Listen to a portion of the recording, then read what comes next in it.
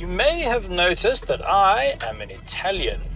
I mean, sure, I don't sound like an Italian, but if you look at my name, which is about to appear under my face.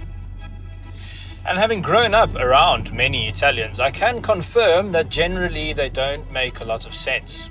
I mean, sure, we're good at some things: food, football, organized crime, and cars. We're pretty good at cars.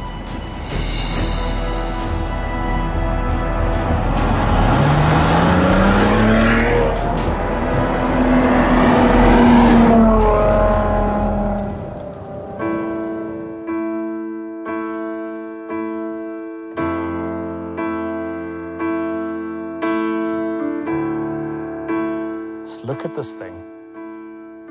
It is achingly pretty. Like Monica Belluci with wheels. In fact, that's what they should have called it. The Maserati Monica. But instead they called it the Ghibli, which sounds like something you'd order from Nando's. This is Maserati's first attempt at an executive saloon of this size. It's designed to take on cars like the BMW 5 and 6 Series Grand Coupe, Audi's A7 and the Mercedes E and CLS class, all of which cost quite a bit less than this giblet.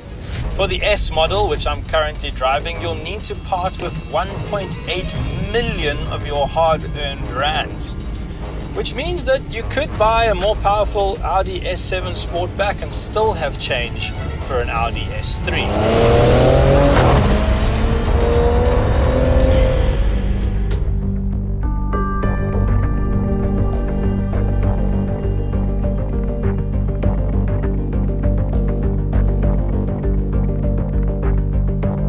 Don't get me wrong though, it is quite special in here. The leatherwork is beautiful. There's more of a sense of occasion than you'd get in, say, an Audi. But there are some issues. The infotainment system, that's borrowed from Chrysler from 5 years ago. And I don't mind it being a bit clunky and a bit old, but the reverse camera looks like it's been stolen from an old BlackBerry. And there aren't even little luxuries like heated seats, something I've experienced in cars like Volkswagen Polos. And then we get to the Ghibli's real Achilles heel. These sporty, beautiful lines come at a bit of a cost. The rear legroom, well, there just isn't much. And then this is the S model, the most expensive, most powerful Ghibli you can buy. But the only way people can tell that is because the brake calipers are red. There isn't even an S badge.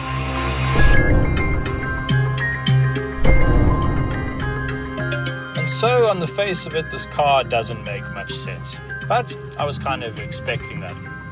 And then, just when you're ready to write it off as the butt of future jokes, you flick it into sports mode, and the Italian fires back.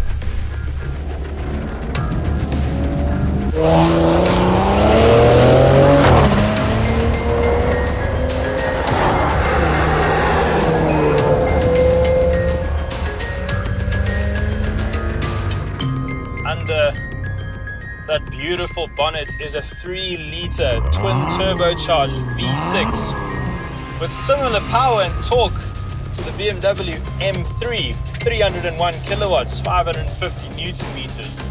But somehow it's just different. It hasn't been designed to just convert petrol into thrust and noise, although it does that rather well.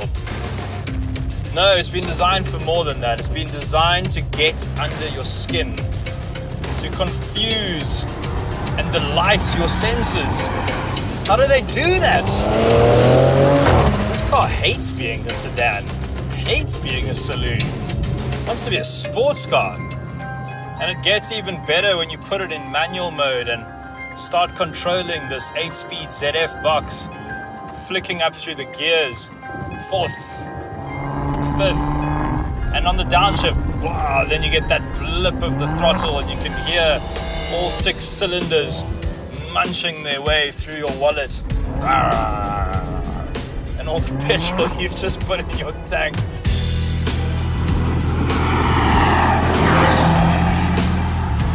But all the sportingness has got me averaging 20.2 to the 100.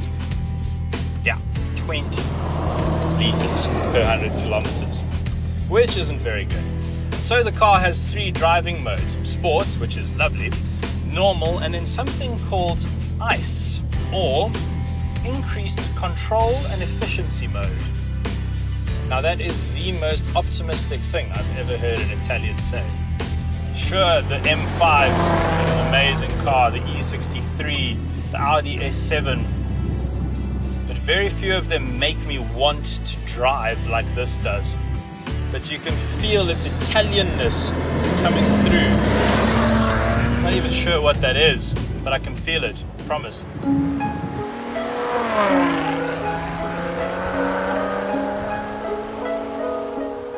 It's easy to dismiss the Ghibli as just an oddly named shrunken quattroporte.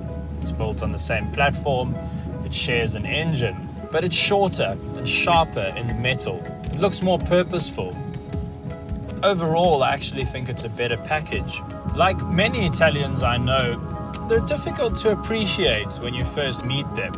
But the more you get to know them, the more you realize that there's a lot of character there, there's a lot of charisma. And I feel like the Italians know that when they build cars. They don't strive for perfection in the same way that maybe the Germans do. They strive for something better, for beauty, for character. They strive for charisma. That's what people remember you for. And that's what makes this Ghibli very interesting indeed. It's perfectly imperfect.